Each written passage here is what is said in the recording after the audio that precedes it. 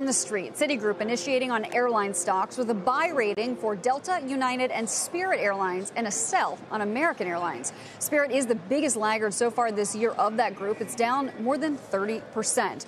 The firm naming Delta as its top pick, saying the company screens attractively on revenue diversity. Delta shares are higher by 1.4%. Meantime, Bank of America downgrading Booking Holdings to a neutral with a $2,160 price target.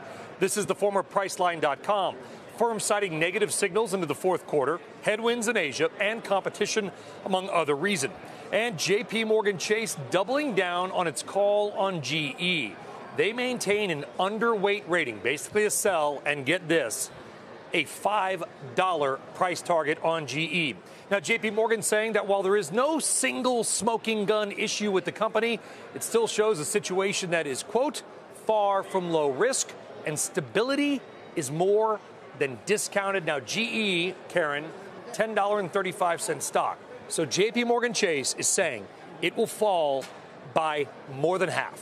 What do you think? Right. Well, you have to remember the debt. So it's not actually more than half when you talk about the whole enterprise value. So I actually, way back, was when Larry Culp first got in, I thought, all right, maybe there's a chance he can turn it around. And so I have a leap position. I figured I'd rather own it higher in the future and so I have a 13-strike leap, figuring that if they start to make headway, then there'll be this virtuous cycle. They'll be able to pay down debt. They'll be able to get a better multiple. And I'd rather own it higher.